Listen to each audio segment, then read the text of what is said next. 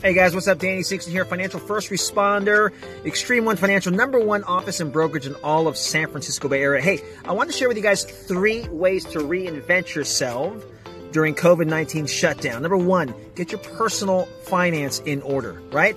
Start looking at where you can save money. Start looking at where you can be smarter in the way you spend money. Start looking at taxes, how you can shield yourself from paying extra money that you don't have to pay Uncle Sam.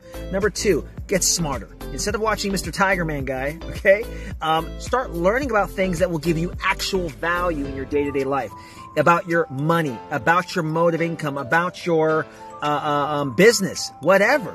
#3, seize opportunity. This is the time right now that everyone is realizing how exposed they are in their way they earn income.